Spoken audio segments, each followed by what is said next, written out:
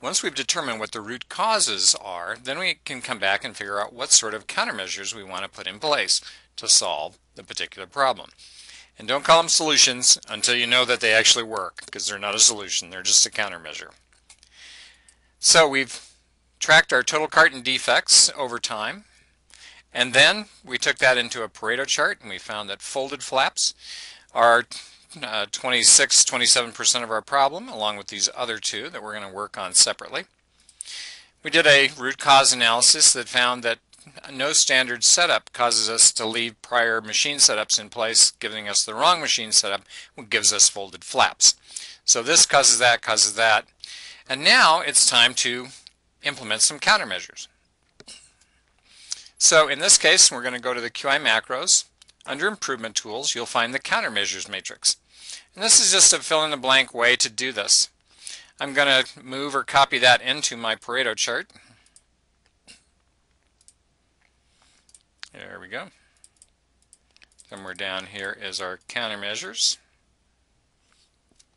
And up here you can see here's our problem statement. So we're simply going to take that and copy that.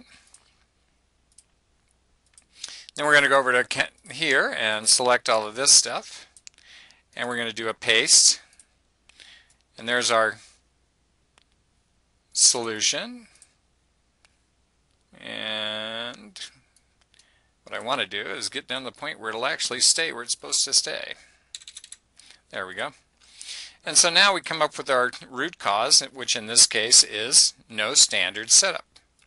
So we just put that in here, no standard.